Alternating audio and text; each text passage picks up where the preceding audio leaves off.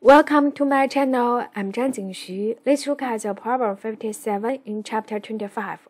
Chapter 25 is about electrical currents and resistance. There we have a copper wire. The diameter is given at 0.65 millimeter. And the current it carries is given as 2.3 microamperes. So we write down the given quantities, the D and I, right? First of all, we need to find the electron's drift velocity.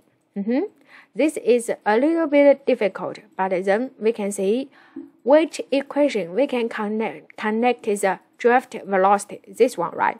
The current density equal to the mole number times the charge times the velocity drift. So drift density, drift velocity. It looks like this equation. In this equation, you can see E, the charge of the electrons. You can check your textbook, get it there.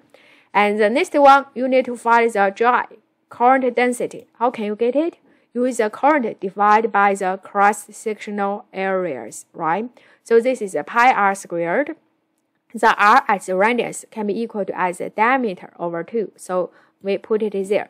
The next one, we need to find the mole number of electrons. The mole number is over straightforward. We can see this is use the N, the number of the electrons for 1 mole, right? Divided by mass and then times the density. So you can see the mass for the copper, for the electron, you can get as there. For the copper is there, and the density, you can get it is there. Check your textbook, and this number N, you can get it there.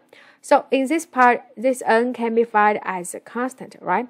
Now you can say N is found, dry is found the current density. So you can input this two quantity in this term, in this function, right? So there we get the function as the drift velocity as the current density divided by N times E.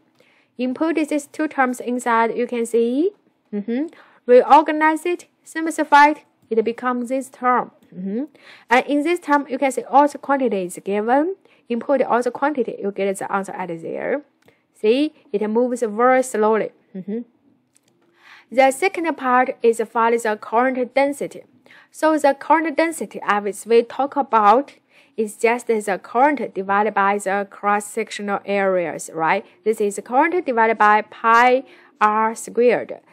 So r is the radius as the diameter over 2. So you get it there. The next one, you need to find the electric field density in the wire. So how can you do that? We can get the function look like this one, right?